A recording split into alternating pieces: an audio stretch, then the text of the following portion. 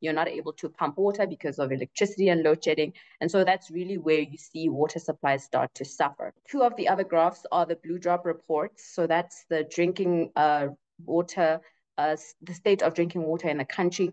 There they provide us, the Department of Water and Sanitation provides us with a blue drop risk rating. And what you're looking for there is a low score, right? So it's called the blue drop risk rating, and you want your risk to be fairly low, the risk of drinking water to be fairly low. And there's really only one province in the country that ranks there as low risk drinking water, and that's the Western Cape. All the other countries drinking water are between the categories of medium risk to critical risk, which is really terrible. I mean, how do we as a country move forward without basic drink access to drinkable water?